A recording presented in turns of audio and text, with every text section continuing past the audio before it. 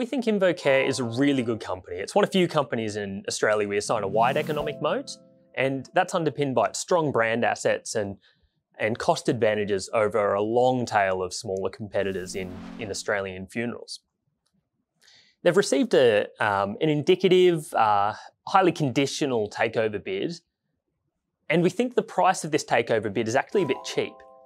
We think Invocare is worth about $14.50 just at a standalone value, so the downside scenario for us is that this bid actually goes through. TPG have offered $12.65 for Invocare, and we're not going to say TPG are robbing graves, but we do think that they're going to pick up Invocare for a steal if it goes through at this price. Invocare's near term has been a bit disappointing. Their annual results released in February actually showed that they might have lost a little bit of market share in Australia.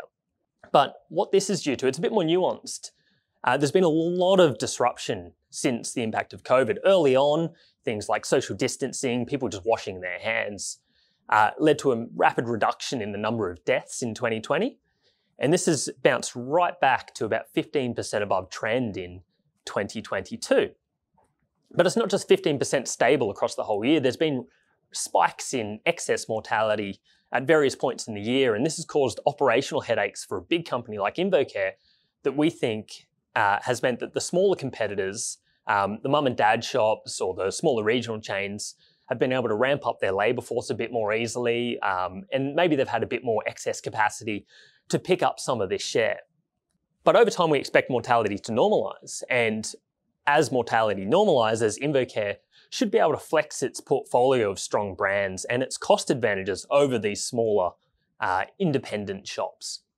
We think TPG is probably capitalising on a weak Invocare share price and on near-term operational headaches, but we think investors should focus on the long-term value of the Invocare business, which is why we think the $12.65 takeover price is probably undervaluing the company.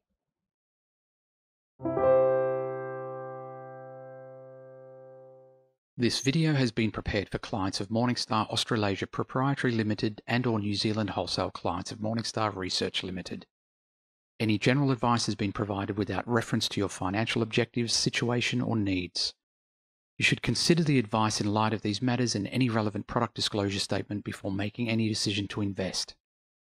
To obtain advice for your own situation, contact a financial advisor.